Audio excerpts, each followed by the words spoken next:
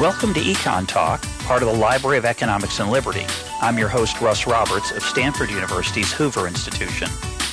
Our website is econtalk.org, where you can subscribe, comment on this podcast, and find links and other information related to today's conversation. You'll also find our archives, where you can listen to every episode we've ever done going back to 2006. Our email address is mail@econtalk.org. We'd love to hear from you. Today is August 23rd, 2018, and before introducing today's guest, I want to mention that if all goes as planned, the first episode of the book club for Alexander Solzhenitsyn's book, In the First Circle, will be next Monday, September 10th. My guest in that episode is Kevin McKenna, professor of Russian language, literature, and culture at the University of Vermont. And in that first episode, which we've already recorded, he gives an overview of Solzhenitsyn's life, the Soviet literary scene, and Solzhenitsyn's conflict with Soviet leaders from Stalin to nearly the present. It's a fascinating conversation that I hope will be of interest, even if you're not planning to read the book. Subsequent episodes, and I don't know how many there will be yet, will go deeply into the book itself. They will be released as bonus episodes and not on Mondays. Those will not air until at least late September, so you still have time to read the book if you'd like to follow along in real time. And we also hope to have an opportunity on Reddit for you to interact with each other about the book. Now for today's guest, philosopher, theologian, and author Yoram Hazony. He is the president of the Herzl Institute in Jerusalem and director of the John Templeton Foundation's project in Jewish philosophical theology. His latest book is The Virtue of Nationalism, which is the subject of today's episode. Yoram, welcome to EconTalk. Thank you, Russ. Thank you for having me. Now, this book was a tough sell for me, like many, especially those who are vaguely libertarian, classical liberal. I've become disenchanted with nationalism, but I have to say your book brought me back a long way to take it seriously as a good idea. So it's an incredibly provocative read. It covers a very wide array of history, philosophy, and even some current events. I want to start with the dichotomy you present at the beginning of the book, which really runs through the whole book, which is the choice between national states and an imperial order. Explain what you mean by each of those. This is a distinction that actually we find going all the way back to the Bible. If you ask what is it that politically is of great interest to the Israelite prophets, well, we're all familiar with it. They're living in a world of contending world empires. Egypt claims that it should rule the world. Babylonia claims that it should rule the world. Assyria claims that it should rule the world. And this is the ancient conception of what the gods want. They want a ruler who's going to bring peace and prosperity, as we find over and over again in the ancient texts, who's going to bring peace and plenty to the world. He's going to end wars by conquering everything, and he's going to cultivate, create cultivation and agriculture on a vast scale, so millions can be fed. And in the Bible, we see this very strange descent that goes almost the entire way through Hebrew Scripture, where the Jewish intellectual leadership, the Israelite spiritual leadership, think that these world-conquering empires are evil. They have a different proposal that they want to put on the table. They think that Israel should be an independent state ruled by a king that is from the Jewish people, with borders that the God of Israel tells the Israelites that they're not allowed to cross. And moreover, this vision isn't just for Jews, because we find over and over again that other small national states, other independent nations, are supposed to keep their independence as well. And ultimately, the vision of a peaceful world is a world in which nations will no longer be enslaved to these world empires. And nobody seems to believe that that a small independent Israel or Moab or Edom or any of these other small countries, that they're going to be necessarily that they're going to bring peace and plenty to the whole world the way that those world empires claimed that they were going to. But they claim to offer something else. They claim to offer freedom for these different peoples to live each under their own vine and their own fig tree, and to understand God in their own way. Now, that's a long time ago that those texts were written, but as it happens, Western civilization plays out almost the entire length of it as a kind of a tension, a dialogue between the what eventually becomes the Roman Empire's vision of universal empire and Israel's vision of independent nations that leave each other alone in freedom. Let me bring us forward then in time to 1648 and the Treaty of Westphalia, which is one of my favorite trivia dates, with 1066. I have to confess, I didn't know much about the Treaty of Westphalia. I've forgotten if I ever knew anything about it. But you make the case that that was an important breakpoint in the evolution of the nation state and the world order and how it was organized. So describe how we transition out of the Roman Empire into what you call a Protestant vision of competing nation states. There had always been nations in Europe that were that saw themselves, defined themselves in terms of this kind of Old Testament vision. But the Protestants, and especially the Calvinists and the Anglicans, took this especially seriously. In 1534, we get effectively England's first Declaration of Independence. Henry VIII doesn't just decide that he wants to make decisions about marriage. He decides that his kingdom is no longer under the authority of this vision of universal monarchy and church, which had been the medieval vision. It's the first Brexit. It's the first Brexit. In 1581, we get a Declaration of Independence by the Dutch Protestants, which, by the way, reads an awful lot like the American Declaration of Independence. It's just 200 years earlier. And then in 1648, as you say, after the 30 Years' War, this English and Dutch model of declared independence from the Holy Roman Empire and from the Catholic Church, that model of declared independence is then adopted formally by additional nations, by the French, who are Catholics, by the Swiss, and by others. So 1648 is kind of a moment in which the reality that had been developing for a century, in which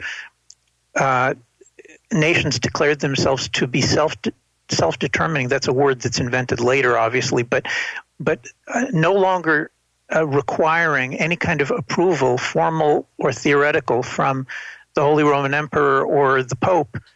That gets ratified in 3 treaties, which create for the first time a formally pluralistic order in Europe, where some states are going to be Catholic, others Lutheran, others Calvinist, some are going to be monarchies and some republics.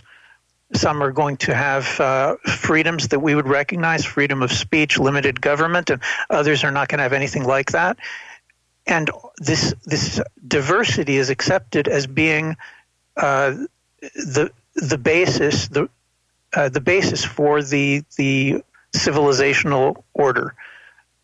So let me interrupt here, because you say some beautiful things about that, and the economist in me and the Hayekian in me finds it very appealing. We have all these different countries They're each trying different things. They're each allowed to go their own way. They can learn from each other. They can learn from the mistakes of others. You could argue it has some of the characteristics. This is obviously not accurate literally, but some of the characteristics of federalism in the United States. Each state has a certain level of autonomy to try different things, and good things can be copied and bad things can be set aside. So that's the positive vision of these independent nation states choosing their own religious traditions, their own cultural traditions, their own political traditions, some good, some bad. It's obviously a very mixed bag.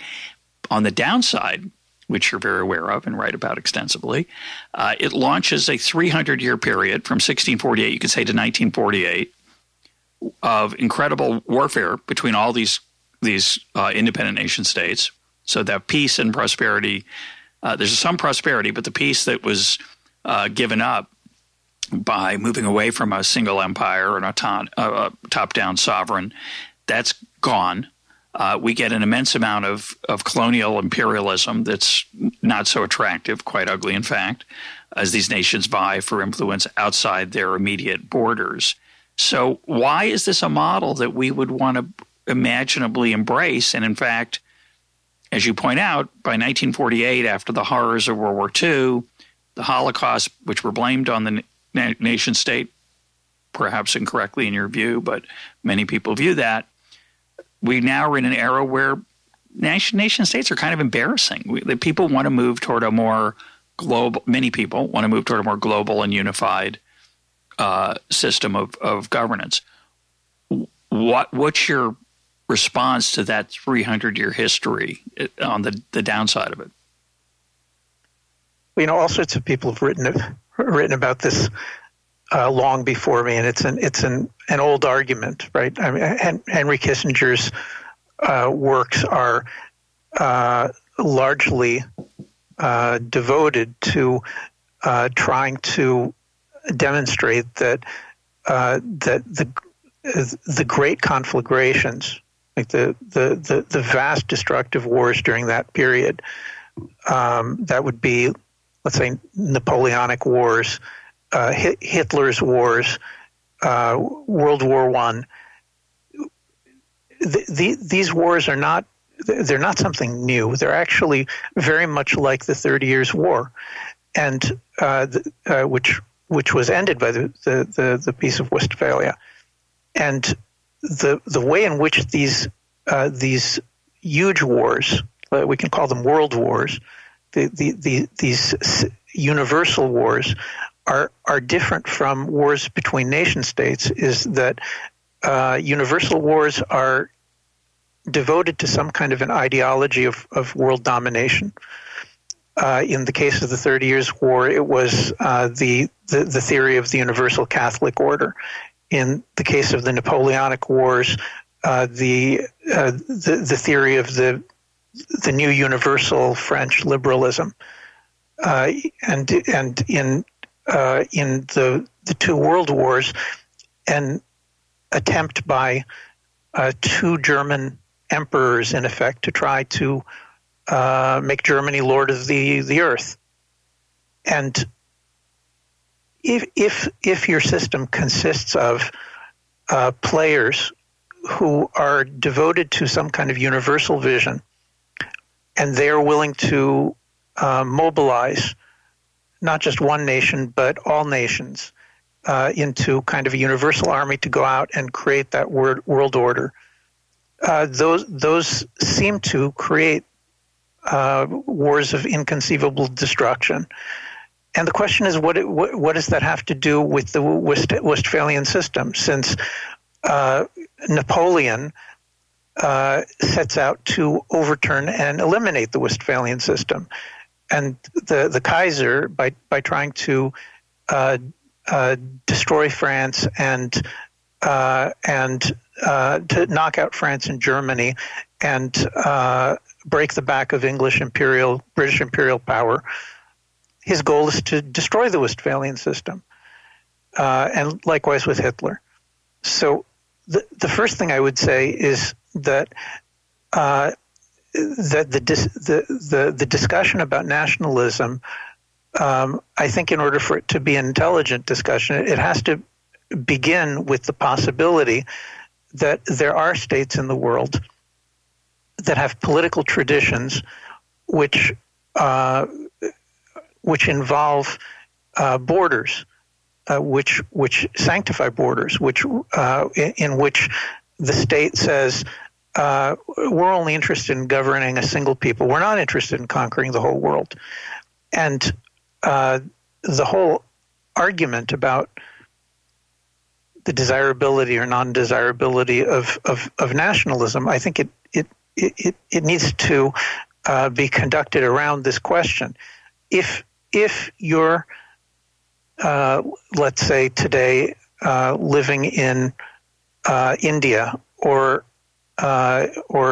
Israel or South Korea or England or Italy or Poland, as far as I can tell, you don't have aspirations for universal conquest. And the move that the globalizers wish to make is they say, well, look, it's true that these national states aren't now interested in universal conquest, but let's change the software to a universalist software. To instead of living within borders, nations are going to eliminate borders and try once again to reach this kind of universal order under a single law. Someone's singing, my Lord, kumbaya. So we can make fun of it. It's a slightly there's a certain naivete about it, but you don't paint it that way. You paint it as a frightening prospect. And partly, I think very cleverly, you call it an imperial vision, which gives it a negative sound to start with. And you obviously do that deliberately, and I think not just for marketing purposes, but also because I think you think that this global impulse is related to the imperialism of the past, these global visions of domination, not just – I think what the people who advocate for that global order today are arguing is it's not. No. We're just gonna lay down our swords and we're just gonna have a lot more plowshares, right? We're gonna have a lot fewer guns and a lot more butter. I mean, is the European Union an example you talk about a lot? You say after the Cold War, quote, the minds of Western leaders became preoccupied with two great imperialist projects. The European Union, which has progressively relieved member nations of many of the powers usually associated with political independence, and the project of establishing an American world order in which nations that do not abide by international law might be coerced into doing so, principally by means of American military might. Let's put aside the American one for a minute. I think that is complicated. But let's take the European Union. Well, what's scary about the European Union? It's so nice, and you can travel all over Europe with one passport. It's fantastic. What's scary about it? I'm not inherently against traveling over Europe with one passport. I don't think that's the main issue. I think that making it kumbaya, I think is making it too simplistic. The post 1989 New World Order, which all American administrations have, other than the present one, I guess, have to one extent or another believed in, is not a world in which people actually lay down their swords. I mean, if the Bushes and Bill Clinton and Obama were all about laying down their swords, then we'd have an interesting discussion about whether human nature has changed and the political options before us have changed, and then we could talk about whether utopia is actually something that we could create on Earth. But none of that's happened. What actually has happened is that the United States and the Europeans have moved from a traditional defense, and I admit when I say traditional, I don't mean consistent on the part of everybody for the last 400 years, but let's say that there's been a very strong tradition of independent national states for the last 400 years, certainly in the English-speaking world. And instead of defending that, American and European leaders have moved to a rhetoric of not just a rhetoric, but a policy of independence isn't really important anymore because economically and in terms of security, we need international institutions, we need international decision making, and these national states are slowly but surely going to be overcome and eliminated. That is, I think, the dominant rhetoric. It's obviously much stronger among intellectuals, like let's say academics, whether American or European, are very largely committed to this. But then the surprise is that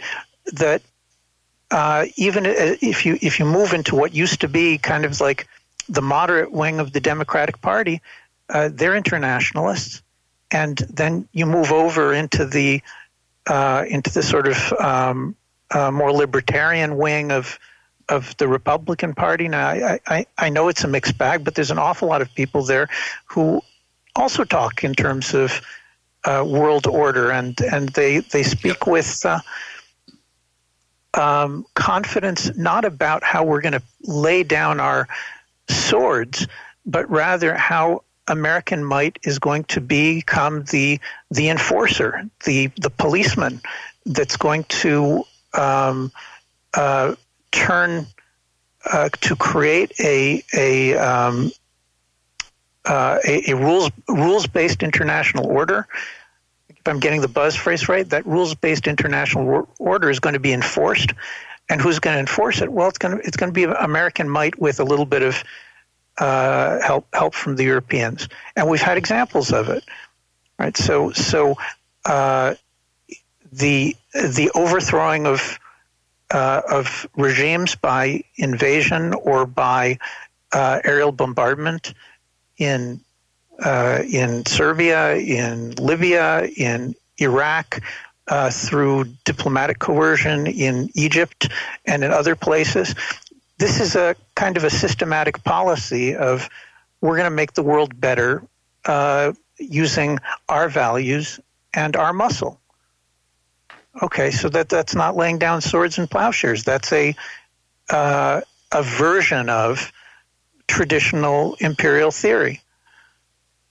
And I'll just add that I don't think people make a very big secret about this. When you read the literature by think tankers and intellectuals and journalists and academics who are sort of the brain trust for this way of approaching the world, they're constantly referring to precedents from the Roman Empire, from the British Empire, from the Austro-Hungarian Empire. So there's like a comparative imperiology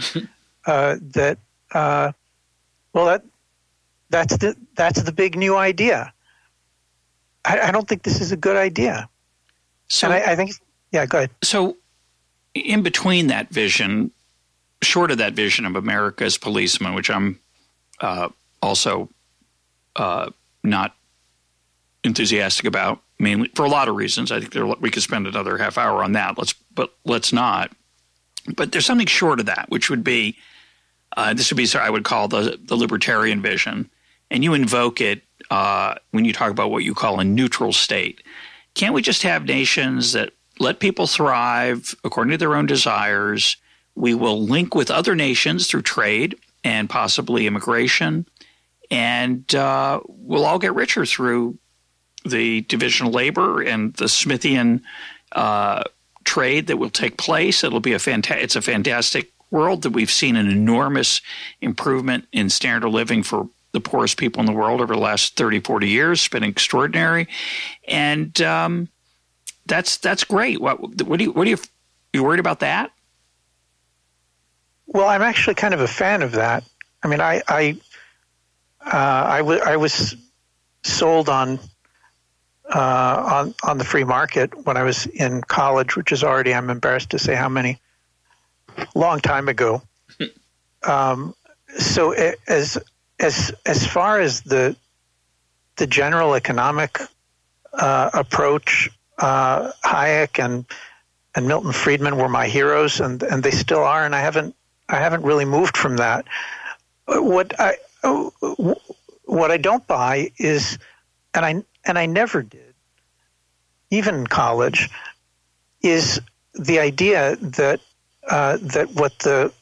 what the economic libertarians are describing is a formula for how to order the world in general, or even for how to order societies. Because just because you can show, and I certainly believe this, just because you can show that giving maximum freedom in the sphere of free enterprise, which allows encourages private initiative. Private initiative brings on innovation and originality that no planner could ever have come up with.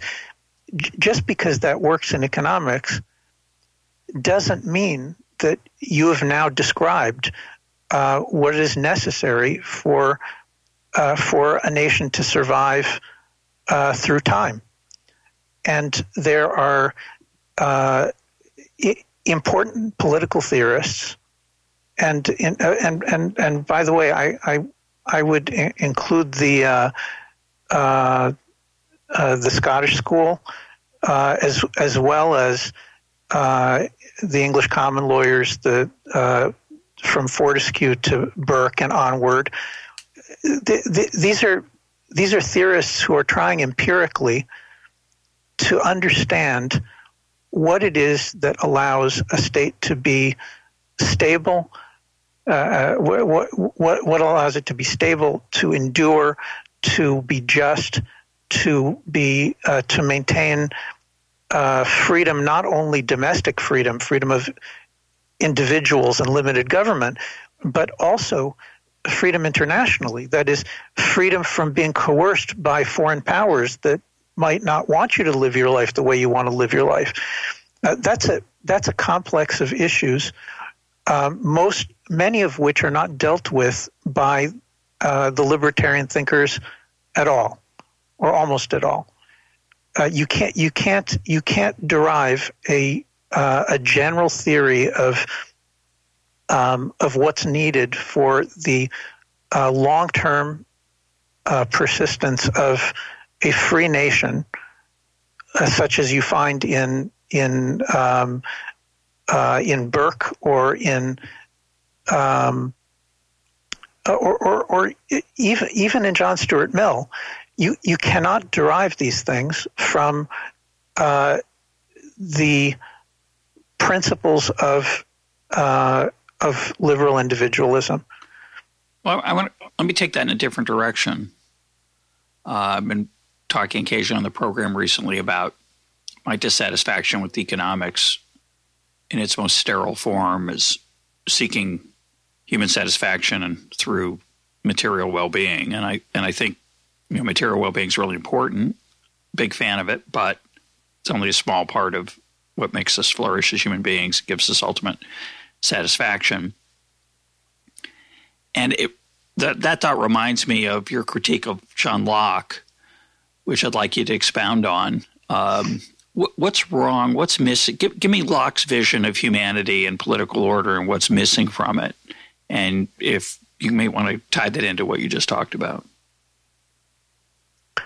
Sure. I try in the book to isolate a tradition, which I'm calling it the liberal tradition. If you want to give it another name, then we can do that. We don't need to argue about the semantics, but I'm calling it the liberal tradition. This is a tradition that approaches the political life of peoples not empirically, not by trying to say, all right, let's look at the history and experience of nations and see what works and what doesn't work, but rather from a perspective that is later called rationalist.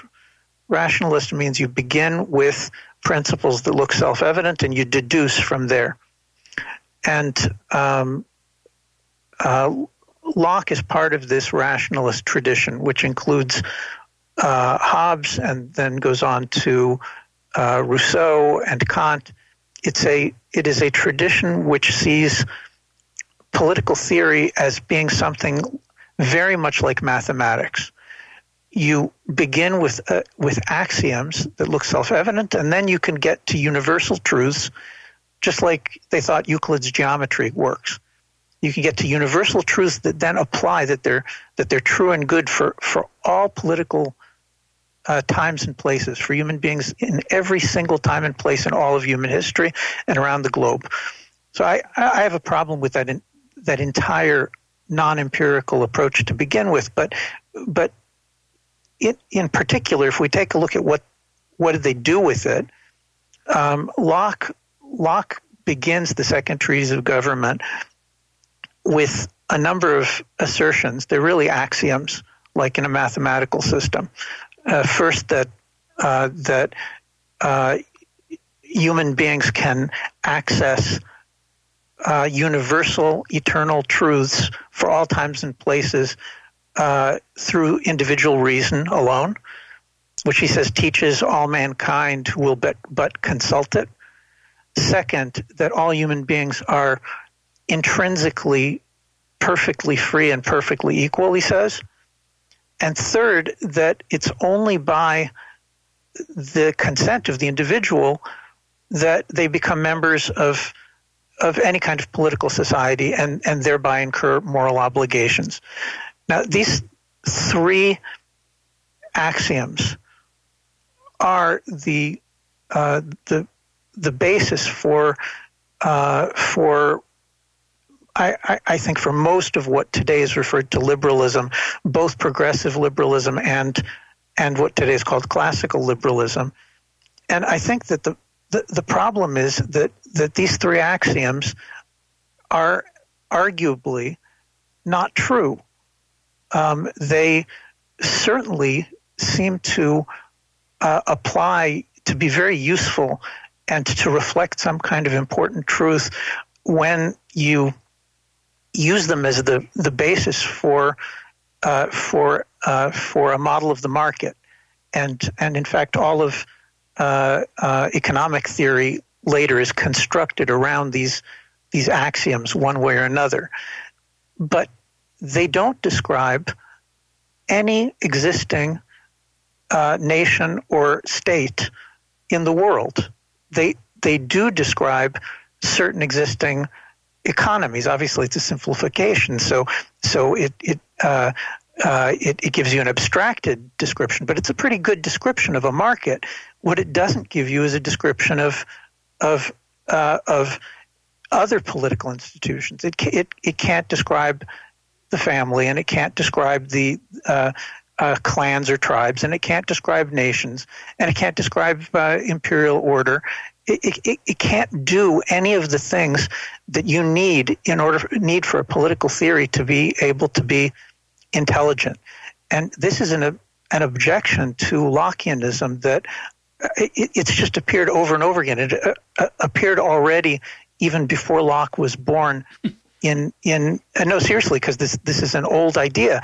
A great political theorist and common lawyer, John Selden, was already attacking this in the 1640s, and then if you look at Hume and Smith and Adam Ferguson and Burke, and all of them reject this. They all say this can't be the basis for our understanding of politics. It's just simply a fiction.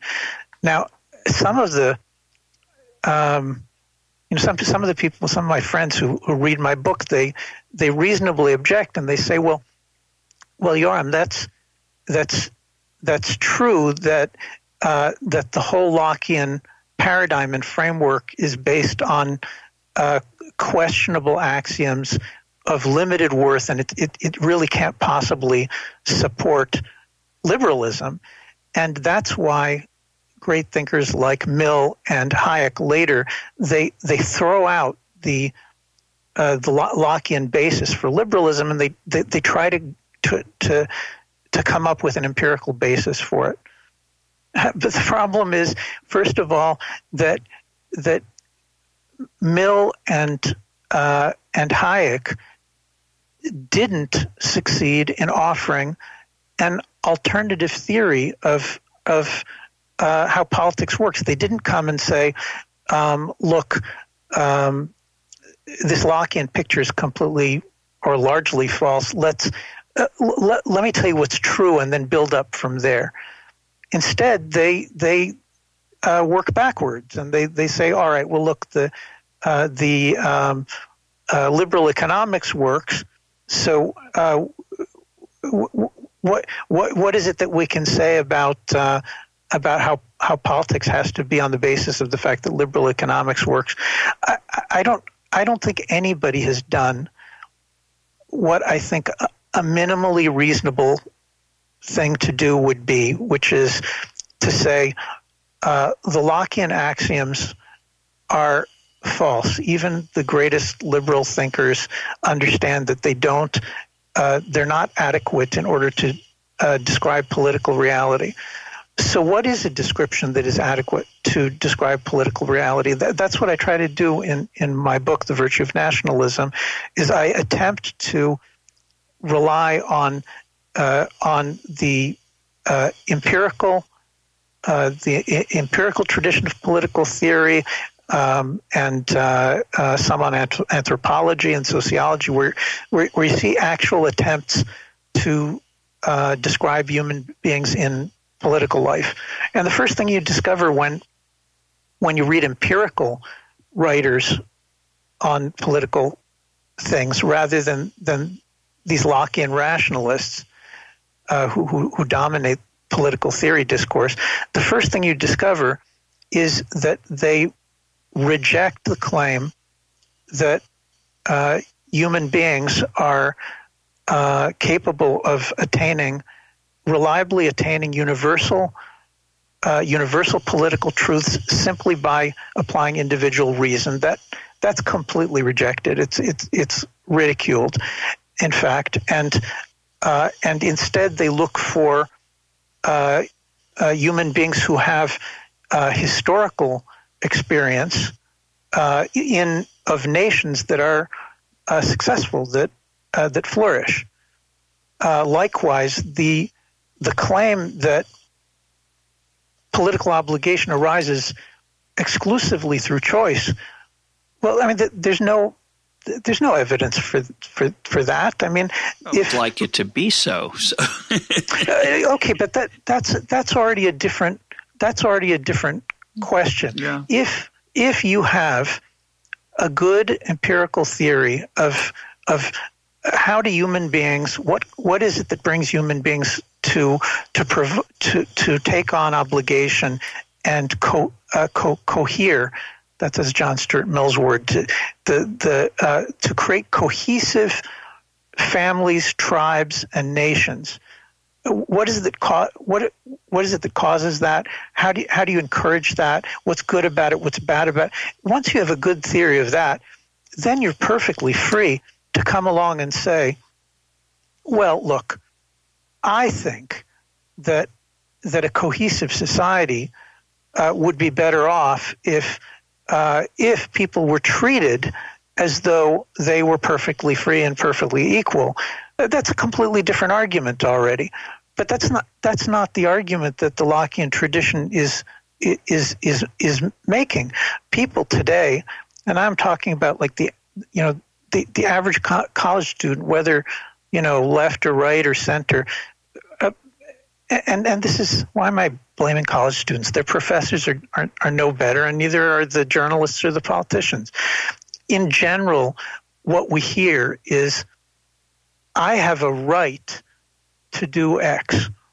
I have a right to free speech, let's say, and I'm a big fan of free speech. I love free speech. I think what's the moves, the increasing calls towards restriction of free speech and the imposition of a universal standards of what you should be allowed to say. I think this is incredibly frightening and terrible. But the assertion, I have a right to free speech, all you're doing is you're repeating like something that's deduced from these Lockean axioms. Human beings are born perfectly free and perfectly equal. That's just not true. In order to create a nation, this is just like it's like people. You need at least a minimum government in order to make the free market work. I think most people understand that. The same thing is true for every other freedom.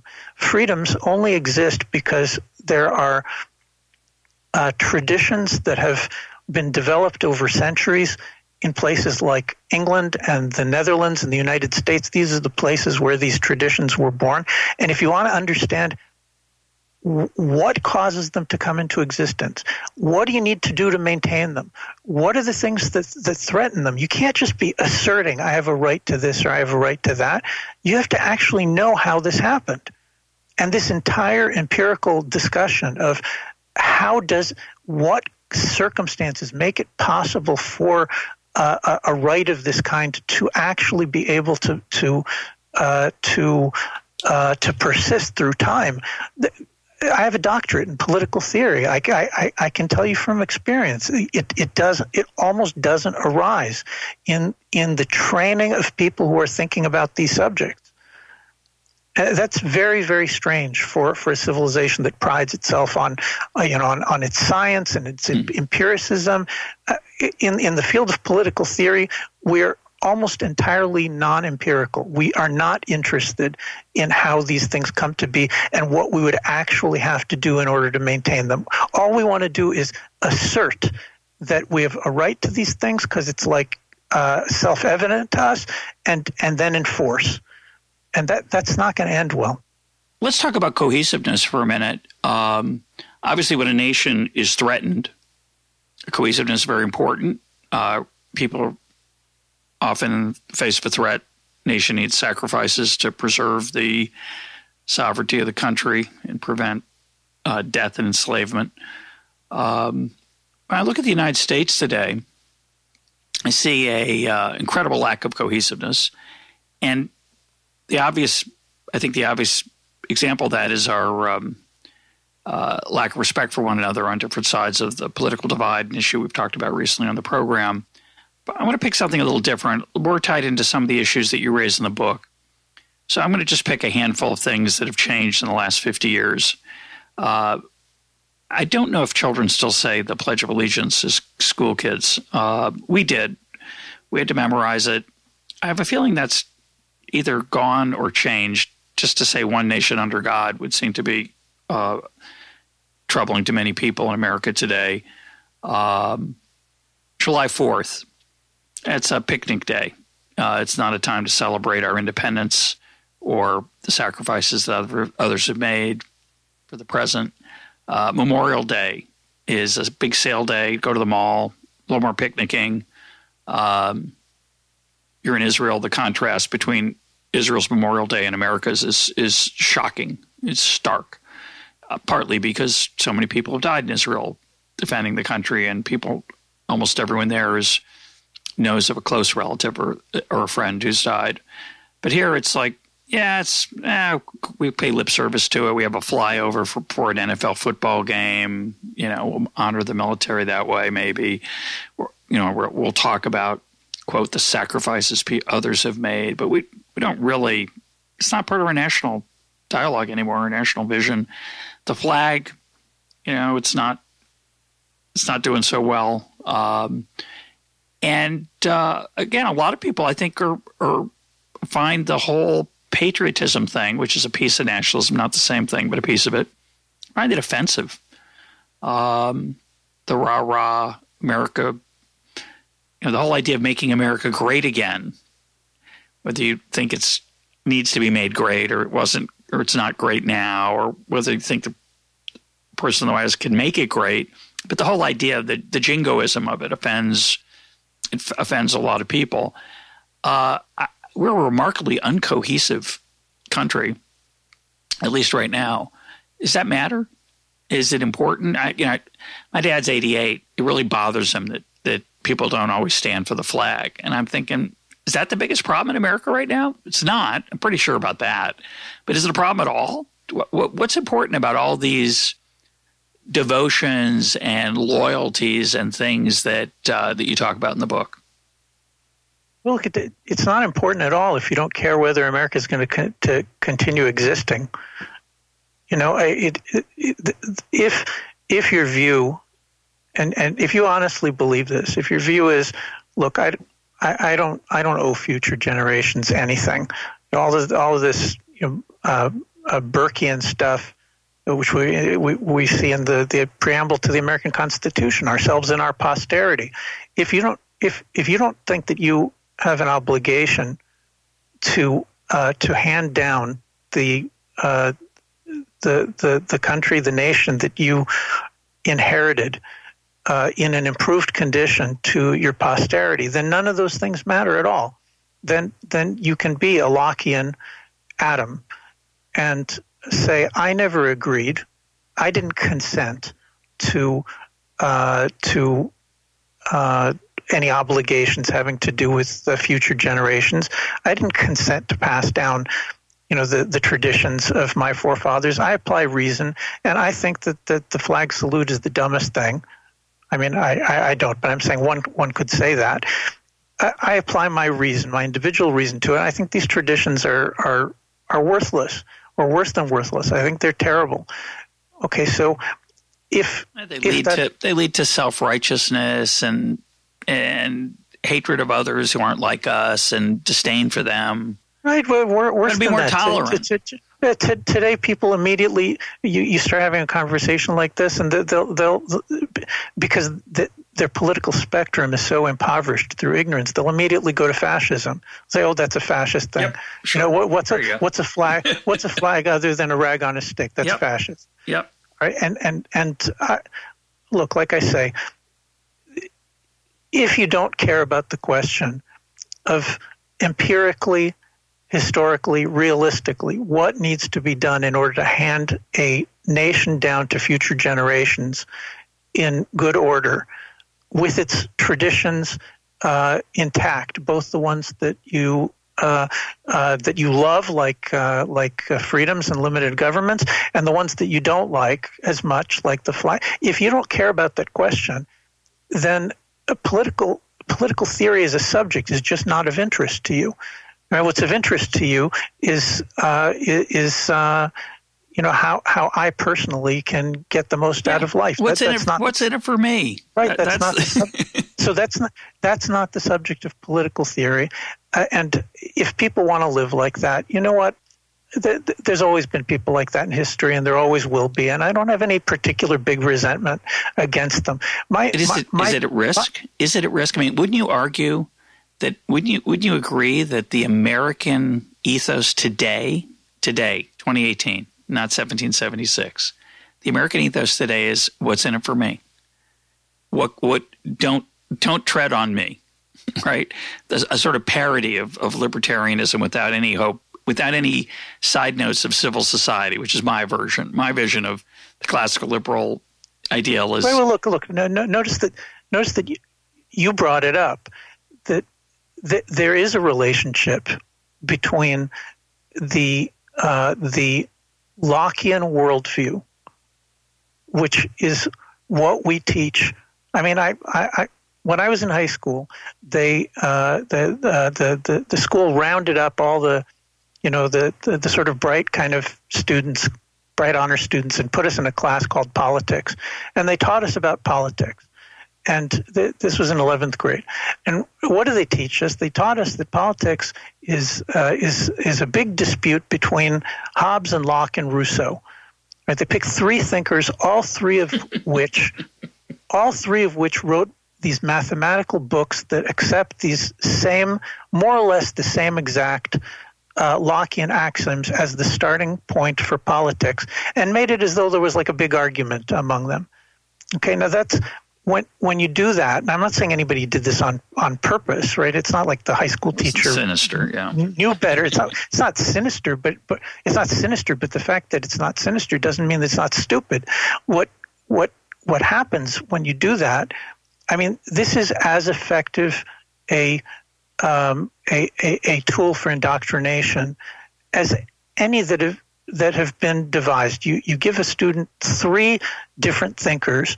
You tell the student what are the differences among them, what are the distinctions, and you completely ignore the shared premises so that the students never question them, ever. So when I was in college, it was Rawls and Nozick. That was the... Right, it's the same thing. Rawls and Nozick. What are we missing from those 2 examples of... They're both Lockeans. What are we missing? We're missing. In my book, I make a very, very specific argument. I argue that human beings are by nature capable, and when I say by nature, I mean that this is something that appears in every human society at every scale, just about, that I'm aware of. Human beings are capable of what I call developing mutual loyalty. Mutual loyalty is another way of saying cohesion. And this mutual loyalty, I argue, that is developed by children towards their family members and their parents and their brothers and sisters at a very small age. And this is not, by the way, something that prevents them from being able to be individuals, because if you look at small children, they spend half their time fighting with one another and bickering for position and place within their little hierarchies. But the way mutual loyalty works is that whenever they feel any kind of external threat, they immediately shift to seeing each other as a single unit. Okay, now this, and then when the threat passes, they go back to bickering and fighting. This is not something that you don't have to be kin in order to do this. It's not because of biological proximity. A husband and wife, their relationship is adoptive. It's not.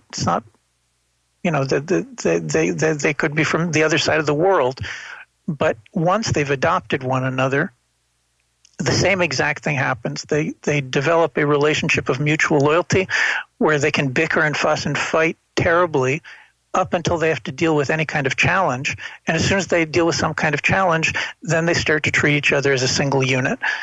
Now, this characteristic of mutual loyalty is a completely different phenomenon from consent, right? Because the relationship that a brother has to his brother, or a sister to her sister, is a, and this works just as well whether it's a biological sister or an adopted sister.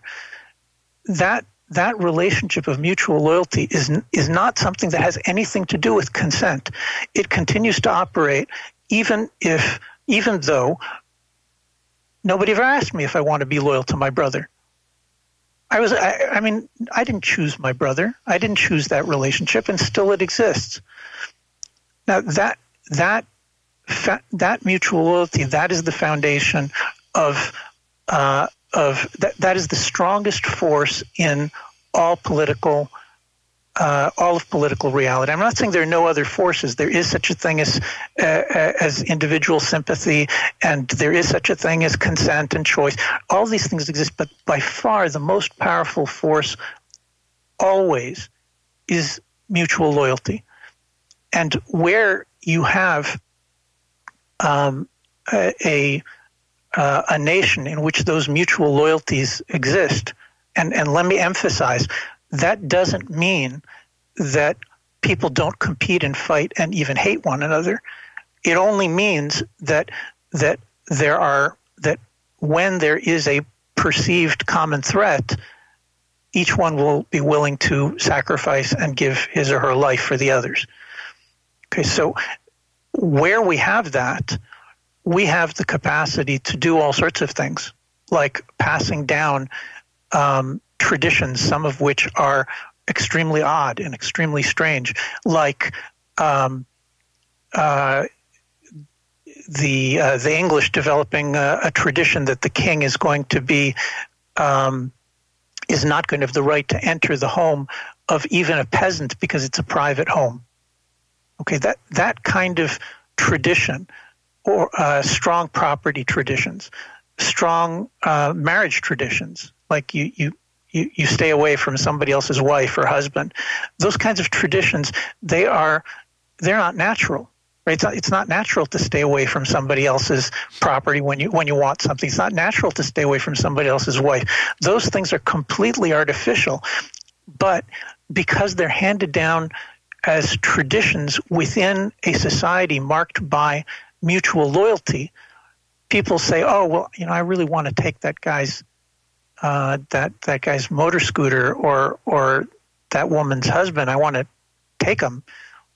But out of loyalty to the society that you live in, you refrain. I'm not saying every single person obviously refrains all the time, but in general what happens is that you don't need coercion to enforce these traditional rules.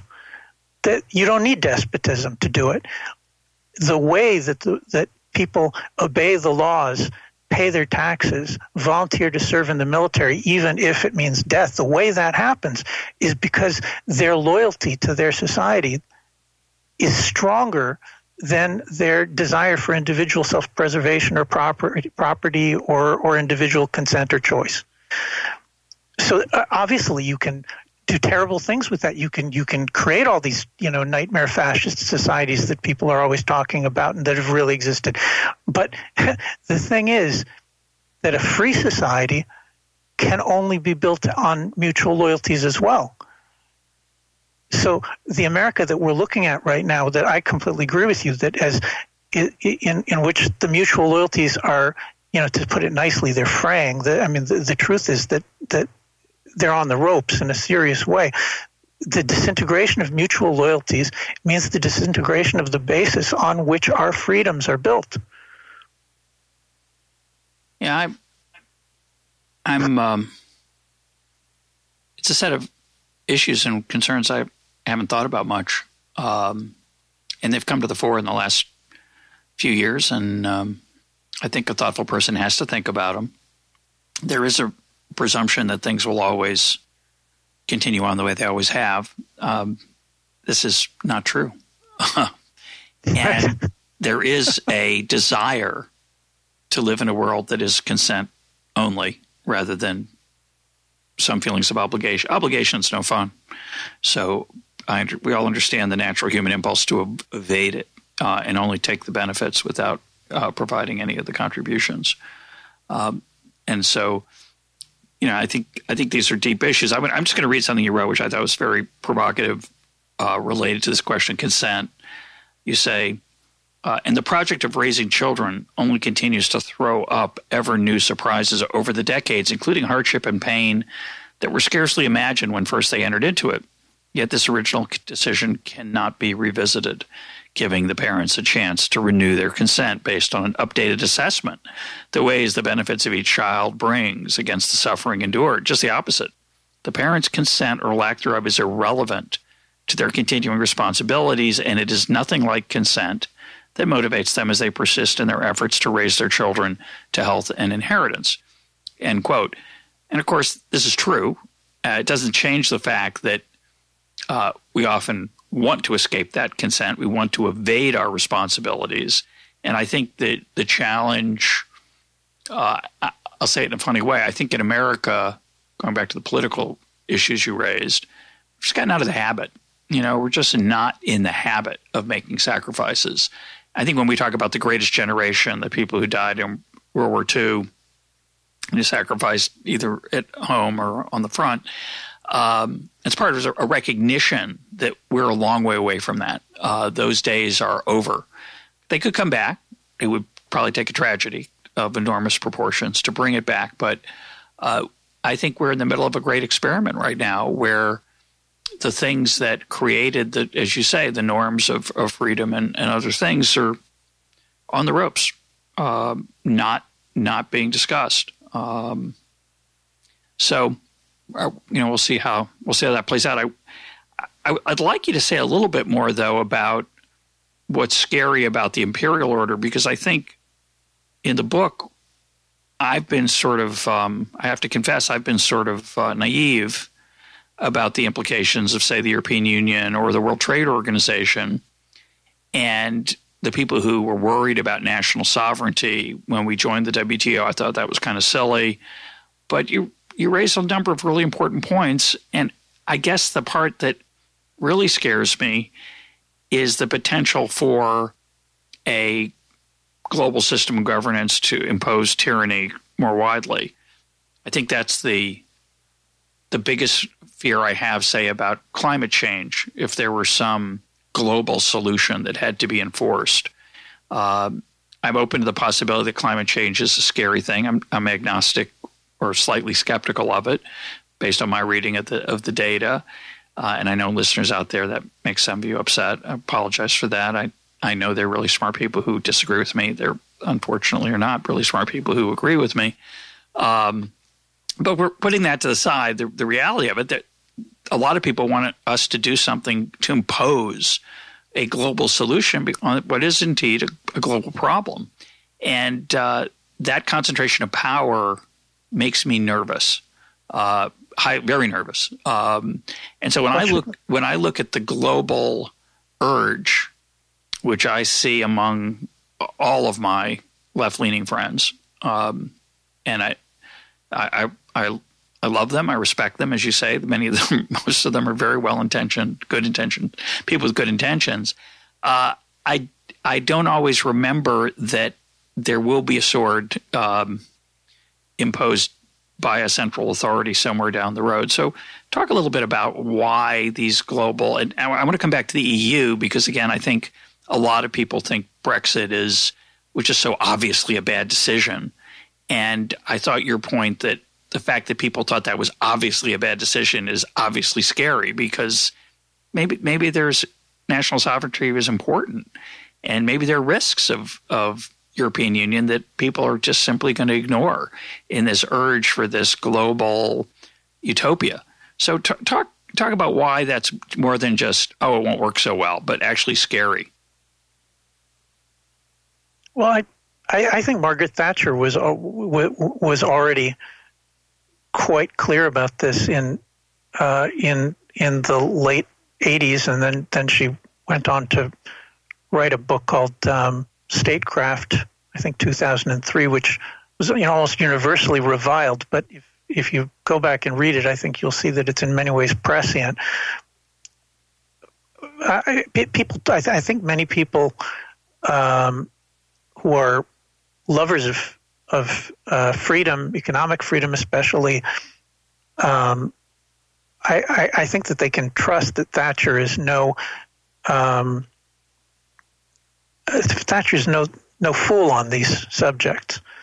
And her description of the naivete of the British government going into the European Union are genuinely frightening, because they, for some reason, didn't seem to understand that Britain, with a tradition of limited government and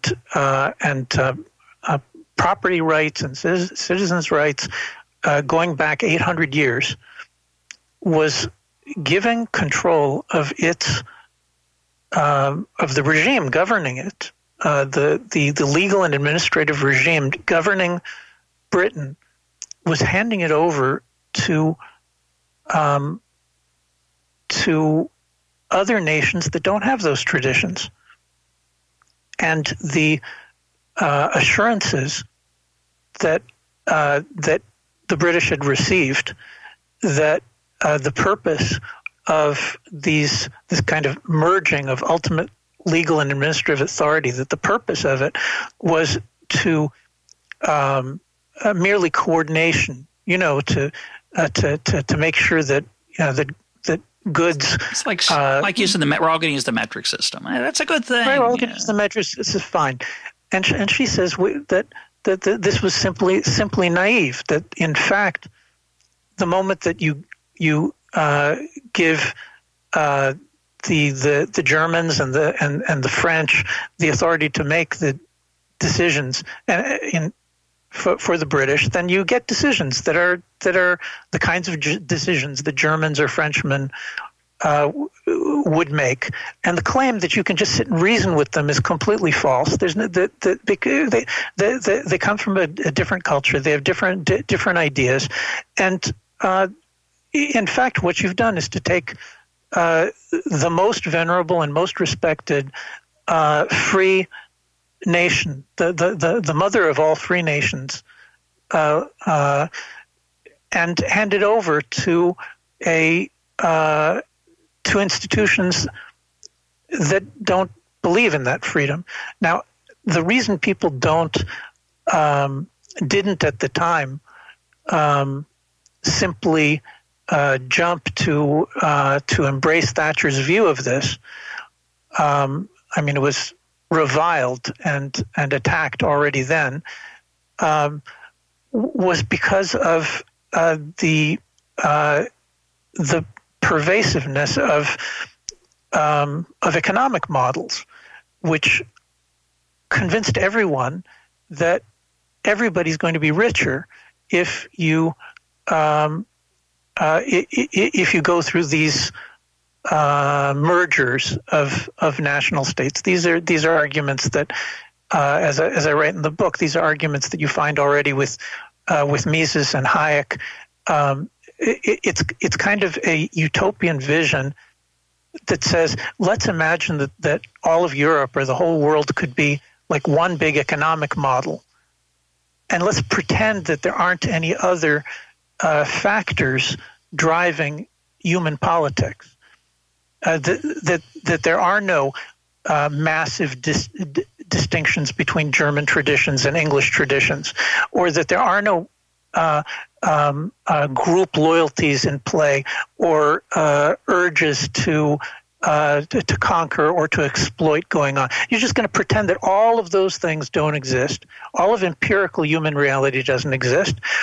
And then you have this utopian picture of everybody sitting and reasoning together. The problem is that this simply never exists anywhere.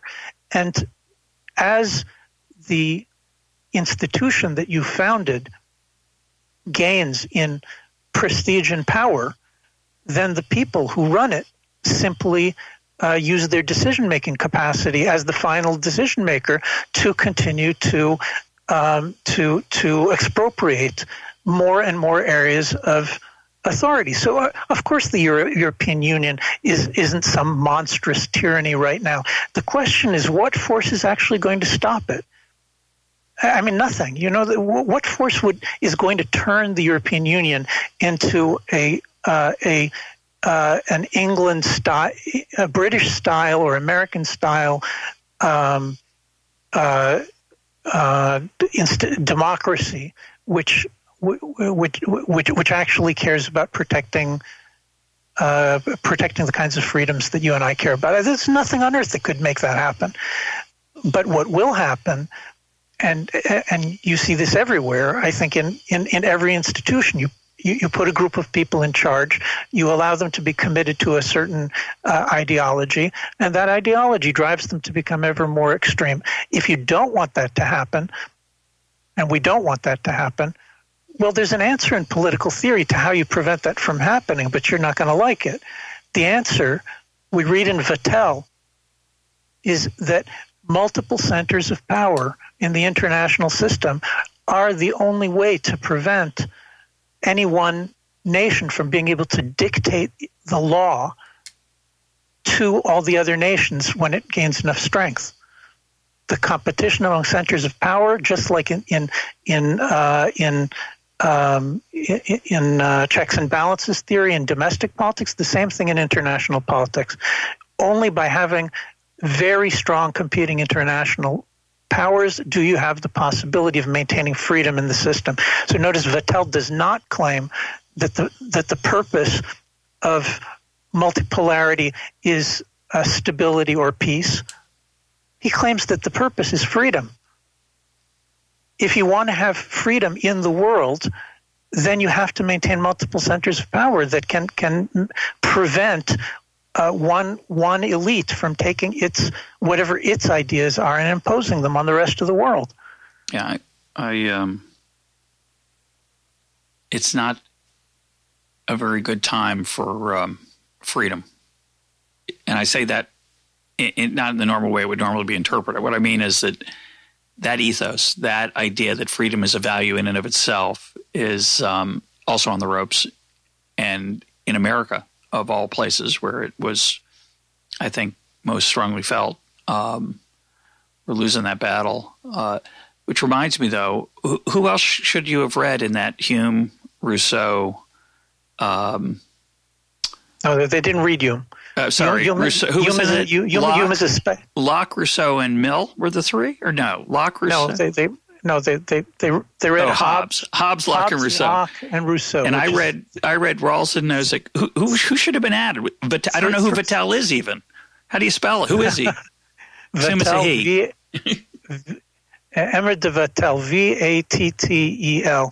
He was a Swiss 18th century political theorist who is one of the founders of of the international law tradition. The American founders knew him very, very well. And who else should they have read? I've mentioned the common lawyers, Coke and Selden and Hale. John Fortescue is In Praise of the Laws of England is a pro-freedom, pro-England, pro-common law, pro-Bible manifesto of political theory from the late 1400s, which you can read today. It's clear as a bell. It's beautiful. You don't have to struggle at all. It's like reading the ideas that are going to create the United States 300 years later. But nobody knows it. Nobody reads it. We only read these rationalists who think politics is mathematics. So let's close on I'm going to close on a Kantian note. I've recently been reading some John Gray, the British philosopher, who blames Christianity and the Enlightenment and Kant for creating this image of perpetual progress, that through the application of reason, we get the scientific revolution, we get the creation of democracies, we get a rising standard of living. Obviously, Steven Pinker is an exponent of this vision as well. We're just on this great path of and John Gray would call it a messianic path of future soon-to-be redemption and a utopian, Edenic delight. I suspect you're not in that group, so comment on that Kantian vision, which you do talk about in the book quite a bit, actually, this optimism, and talk about your own feelings of optimism or pessimism given what we've talked about today. Look, I definitely believe that improvement is possible. I think that the Anglo-American tradition, based on a kind of a development of Old Testament biblicism in a Christian key, obviously, became a force for great improvement in the world on on many fronts. What's wrong with the Enlightenment reading is that improvement is not the result of Enlightenment thought. The thinkers that we're talking about, these sort of quasi-mathematician rationalists like Locke and Kant, their contribution to the freedoms, the science, the toleration that we see developing in the Dutch and Anglo-American traditions, which later was imitated and spread to the whole world, those thinkers contributed extremely little to that. And the way we get to this pretending that, let's take the American founding, I think is an excellent example.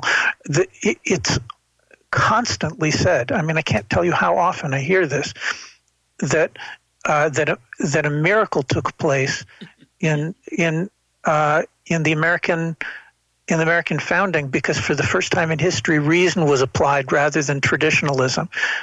Okay, I mean that's a wonderfully self-serving way of crediting this fantastic achievement that was the American founding to liberal rationalism. But as I said before, if you pick up Fortescue from 300 years earlier, he's already saying that the separation of powers and checks and balances and due process of law and the jury trial and the bicameral legislature. He's already describing that 300 years before America, and he's saying that this is already from time immemorial in Britain. The American Constitution was immensely successful for centuries because it was an adaptation and a continuation of the British Constitution. And the American founders knew this. I mean, just pick up John Adams. He wrote 3 entire volumes to defend the claim that the British Constitution in 1787, that the British he published this in 1787, 3 entire volumes to defend the claim that the British Constitution is as close to perfection as any that's ever been on the face of the earth, and that the strength of the American Constitution is that it continues these British traditions on most of the key points. Now, who teaches that? Who understands that? So I see your question about my optimism. The answer is this. I can see in history that things can improve. But what I can't see is that people are capable of crediting the improvements to the very long traditional processes based on the Bible and based on religion and based on all these things that impose obligations they don't want to hear about. People do not want to credit the improvement to the actual processes that brought about the improvement. They don't want to read the books about it. They don't want to know about it. They want to believe that if you and I sit together, we could just, and think hard enough, we could just like kind of invent the American Constitution ourselves because we have reason. And we have reason and we have consent and we have freedom. And that's all we need. And so with regard to your worry that you expressed before, with which I'm very, very sympathetic, your worry that the belief in freedom is being lost. I see what you're talking about, and I'm worried about just that thing. But I want to approach it from maybe a slightly different angle. The American founders, like the British common lawyers that thought about the tradition before them, understood that freedom is an artificial thing that grows out of a particular religious and national tradition. And if you throw out the religious and national tradition, then you'll lose the freedom too. Americans had a reasonably solid understanding of this up until World War II. That freedom was not the opposite of the Christian and American nationalist tradition. Freedom was a consequence of the Christian and American nationalist tradition. When you falsely say, well, I want just the freedom, I think it can survive on its own, then you create a new political system that not only never existed in history, but the evidence seems to be that it doesn't work. And then anybody who sees that it's not working, for example, that 40% of children are born out of wedlock, that's a massive dysfunction, and they blame freedom for it. Or that the birth rate in the United States has plummeted to the fertility rate to 1.76, and will continue to drop apparently until it reaches European levels. That's a massive dysfunction within the United States, and it's too easy for people to say, "Look, that's because of freedom." But it's not really because of freedom. It's because freedom took the place that had been reserved in the American political system for Christianity and American nationalism, and freedom, which was wonderful as one part of that, was then turned into the only one of the appropriate values. As soon as you do that, then you turn freedom into the enemy of the very things that gave rise to the freedom to begin with. Well, I don't know if it's a good thing or a bad thing. Strikes me as not a good thing, but either way, we're in the middle of an incredible experiment of social change in a very short period of time. It's a very interesting time to be alive. My guest today has been Yoram Hazony. His book is The Virtue of Nationalism. Yoram, thanks for being part of EconTalk. Thank you, Russ. Thank you very much.